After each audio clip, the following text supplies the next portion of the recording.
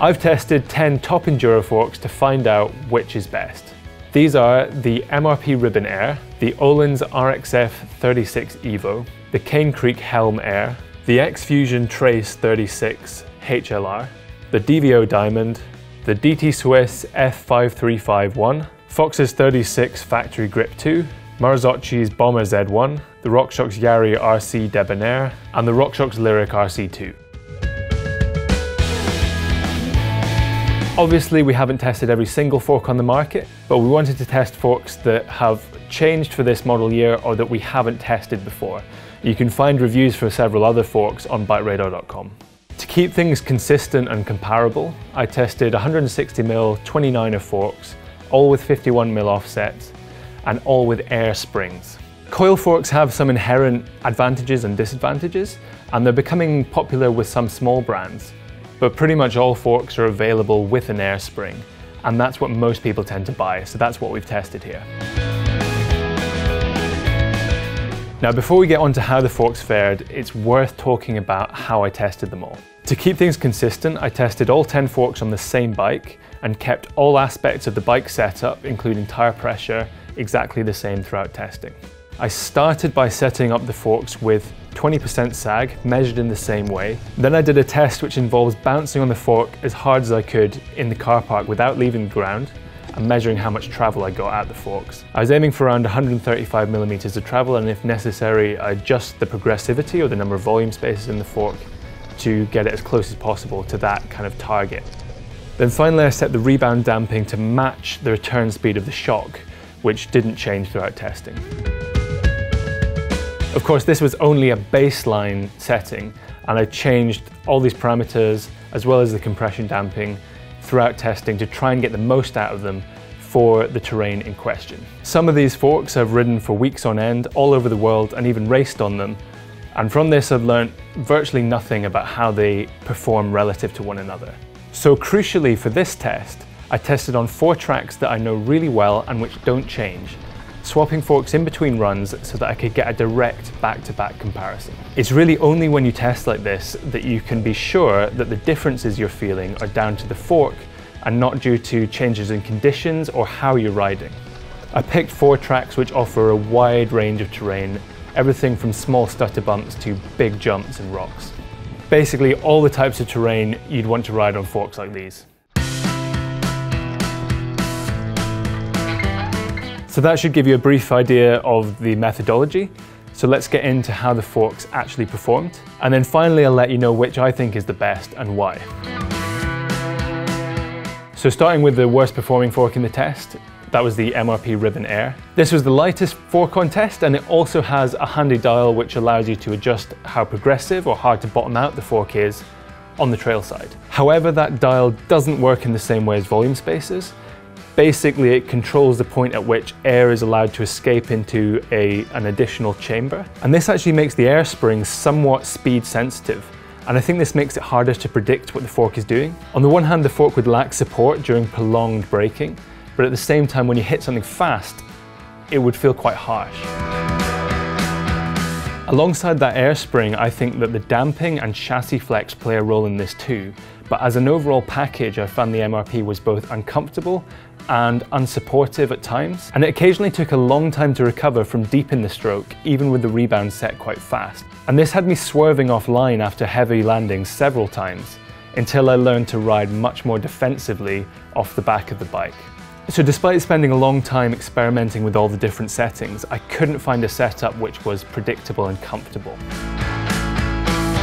Next up is the Öhlins RXF 36 Evo. Now the Öhlins feels plenty stiff and is very predictable in technical terrain, but over high-speed chatter it just doesn't seem to be able to react fast enough. Even once I'd opened up the compression and rebound damping fully, it was still the most uncomfortable fork here on high-speed bike park style terrain. And it was the only fork that I couldn't actually make it down one of the test tracks without my hands becoming agonizingly painful. So while it works well for steep terrain, it's just very uncomfortable for bike park style trails. At number 8 is the X-Fusion 36 Trace HLR. Now this fork has a coil negative spring along with a air positive spring. And what this basically means is that as you increase the pressure in the air spring to suit a heavier rider, you end up with a disproportionately firm beginning stroke relative to the rest of the stroke. This means that for someone of around my weight, I weigh about 86 kilograms, the beginning stroke is really firm. So the fork doesn't sit nicely into its travel to give you good traction when it's lightly loaded. But then when you hit something harder, like a compression, it will use lots of its travel very quickly from that point on. When ploughing through rock gardens, the chassis stiffness and the damping felt really impressive, but it's hard to say too much given that the spring just was not right for my weight. Now, if your weight nicely matches that coil negative spring, it could work well for you, but because it's a one-size-fits-all spring, it doesn't really work for a wide range of riders, and that's kind of the whole point of having an air spring. Number 7 on this list is the Cane Creek Helm Air. Now, we spent more time trying to set up this fork than any of the others by quite a long way. We couldn't make it feel great. So the air spring has a button which allows air to flow from the positive to the negative chambers so that the pressure equalizes. However, if you just inflate the spring and press the button, the off-the-top sensitivity at the start of the stroke is really quite poor. So what you have to do is use a shock pump to release some of the air from the positive so that the fork kind of settles into its travel a bit more. But if you do that too much, you really compromise how much travel the fork has. It's quite hard to get the best compromise between reducing the amount of travel on offer and having a fork that's quite hard off the start of the stroke. I ended up running 5 psi less in the positive than the negative chamber, which takes away about 5 to 10 millimeters of travel and gives you pretty good off-the-top sensitivity, so traction over roots and things is not bad. At first I found the Cane Creek was really comfortable over bigger rocks and roots, but it was also bottoming out far too easily. Now you can stop it bottoming out by either increasing high-speed compression damping, or better still, increasing the progressivity of the spring. Once I did that enough to stop it bottoming out, it was considerably less comfortable than the best forks on test. And number 6 is the DVO Diamond. Like the X-Fusion, this has a coil negative spring, but it has a dial that DVO call their OTT adjuster, which basically just allows you to preload that coil negative so that it suits riders of different weights. For me, running 130 psi in the air spring, that meant fully winding it in, but if you're lighter, you will have to find the right balance between the fork sucking down into its travel and being too firm off the top. Interestingly, the DVO was the only fork which seemed to sort of bed in. It's the only fork that I noticed it getting smoother over small bumps after the first couple of rides. But after that, it had really impressive off-the-top sensitivity, a nice sort of stuck down feel, so it has lots of traction when you're lightly weighting the fork. There's a nice wide range of compression adjustment too, so it can be pretty comfortable, particularly on small bumps. But when faced with bigger holes and repeated impacts, it just doesn't seem to have the same smoothness and composure of the top scoring forks, no matter what I did with the compression or rebound damping. I think this may be to do with the fork binding when it gets really loaded up hard, but either way, it just doesn't seem to track as predictably as the best forks on test. Kicking off the top 5 is the DT Swiss F5351. DT Swiss has a web app to help you set up this fork, and in my case that worked really well, provided me with a really good setting from the get-go. I experimented with different settings and I did end up speeding up the rebound a bit, but the recommended air pressure was bang on for me. The DT Swiss has a damper which is somewhat position dependent, so the further you get into the stroke, the firmer the compression damping becomes. It also has a little coil spring at the base of the air spring, which is claimed to speed up the transition between compression and rebound. I can't be sure how much difference that little spring makes on its own, but as an overall package, this fork was one of the most comfortable and calm over high-frequency, loose, chattery trails. However, when it came to slamming into bigger bumps, it transmitted more feedback than the best forks on test. When the fork was really loaded up into a hard-packed corner, it seemed to skip and wander where the other forks tracked more authoritatively. DT Swiss is saying that this is not designed to be a full-on enduro fork, they say it's more of a trail fork. However, it's one of the heaviest forks here and it just doesn't seem to have the stiffness to compete with the best forks on test. Now we're getting into the top 4 forks. It's worth talking about them in 2 different price categories. RockShox and Fox both offer a cheaper version of their flagship Enduro forks. RockShox with the Yari RC, and Fox through their sister brand Marzocchi with the Bomber Z1. Now the Marzocchi has the same basic chassis as a Fox 36, but it uses lower grade aluminium, so it's a little bit heavier. The grip damper is a little bit simpler, and the air spring is slightly different too. It has a little bit less negative volume. And this is the biggest difference you'll notice between the Marzocchi and the Fox 36. You need much less pressure in the Marzocchi to get the same amount of sag, but then after sag, it blows through the rest of its travel much more easily, so it feels much more unsettled. Because the Marzocchi has a smaller negative volume than the Fox 36, it's a bit firmer to get going at the start of the stroke and then lacks support in the mid-stroke. You can combat this to a certain extent by adding volume spacers and dropping the pressure. I ended up with 3 volume spacers in the Marzocchi with much less pressure. And set up like this, the Marzocchi is pretty good in terms of off-the-top sensitivity and traction over small bumps. And it will support you without bottoming out, but the support comes quite late in the stroke. So it feels a bit sort of hollow as it kind of moves quite quickly and then ramps up quite suddenly towards the end. Whereas with the Fox 36, the support comes in much more gradually and smoothly throughout the stroke. But the difference in ride feel between the Marzocchi and the 36 is actually quite subtle, considering the pretty big difference in price between the 2 forks, even though the setup I used to get the most out of the forks was quite different. So while it's not surprising that the Z1 is not quite as good as a top-end Fox 36, what's more relevant is whether it's better than the similarly priced RockShox Yari, because both of those are relatively affordable forks. And number 3 is the RockShox Yari RC. For 2019, it has the same debonair spring as the RockShox Lyric RC2. That means it settles into the beginning part of its travel as smoothly as the Lyric and more so than anything else on test. That means that when the fork's lightly loaded and kind of pattering across off-camber roots or loose stones, the fork feels more stuck down because of that really soft first part of the travel.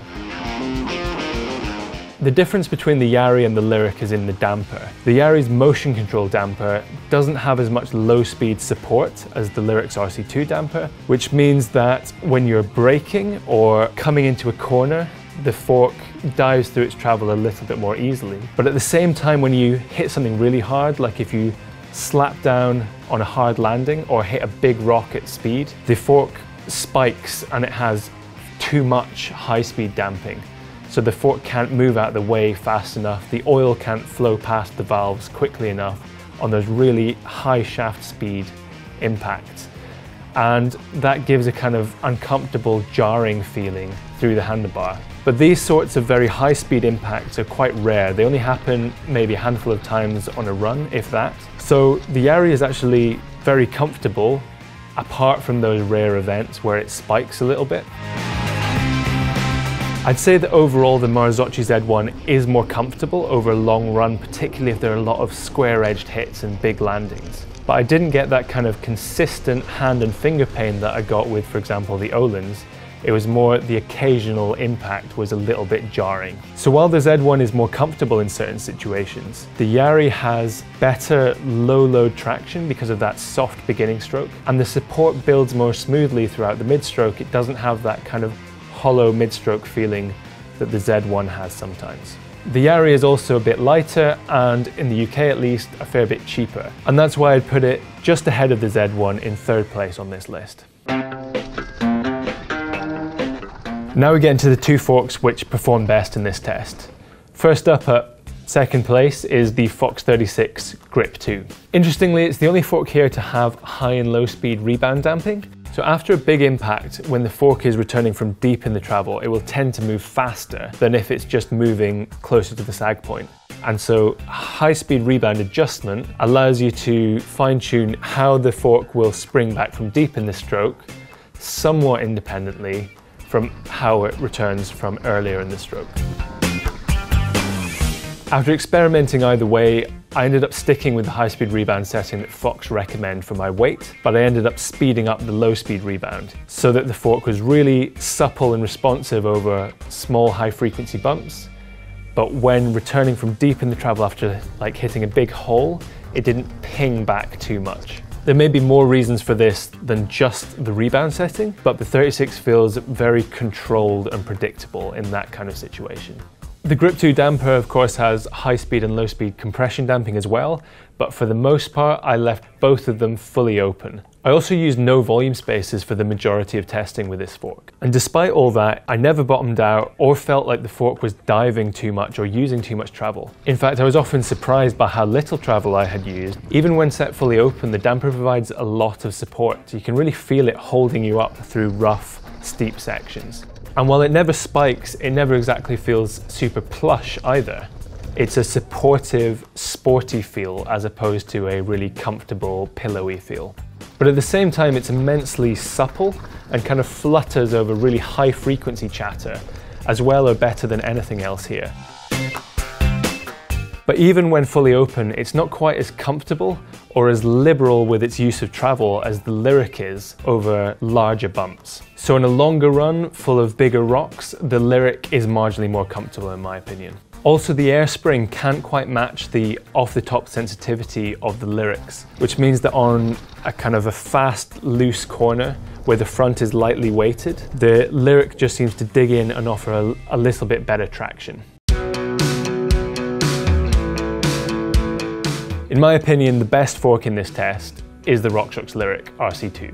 The main reason for that is the debonair spring, which, just like in the Yari, offers fantastic off-the-top sensitivity and a really soft feel pre-sag, which kind of sucks the fork down onto the trail. And even compared with the 36 Grip 2, in those kind of low load, off-camber, loose corners, it feels like the front wheel just bites into the ground a little bit better. But then once you get past the sag point and into the middle of the travel, there's lots of support from the spring, so you can really lean on the handlebars and get even more traction from the front wheel without the fork diving. This is most noticeable on steep terrain where you're doing a lot of prolonged braking, where the air spring can hold you up and stop the head angle changing as you apply the brakes. Perhaps because more of the support was coming from the spring rather than the damper, or perhaps because of differences in the rebound damping. In certain situations, the Lyric didn't feel perhaps as controlled as the 36, such as when slamming into big holes, but this is partly because I chose to set it up lighter on damping, because you have the option to, whereas the 36 is a little firmer damped when it's fully open. But because the Lyric allows you to go lighter on high-speed damping, I found it was consistently more comfortable in terms of hand pain on long rocky descents than the 36. I did find that with the stock volume spacers, the fork was too progressive. It either sat too low in its travel or never used full travel. But once I'd taken both of the volume spacers out and increased the air pressure by 10 or 20 psi, it worked really well. But straight out the box, I think it ships with too many volume spacers. The Lyric and the Fox 36 are clear front runners in this test, and the differences between the two forks are fairly subtle compared to the massive differences you can make with setup. But in my opinion, the Lyric's more coil-like spring feel and the option to go a little lighter on high-speed compression gave it the edge in this test. When you take into account the fact that the Lyric costs £150 less than the 36, the Lyric becomes a clear winner in this test.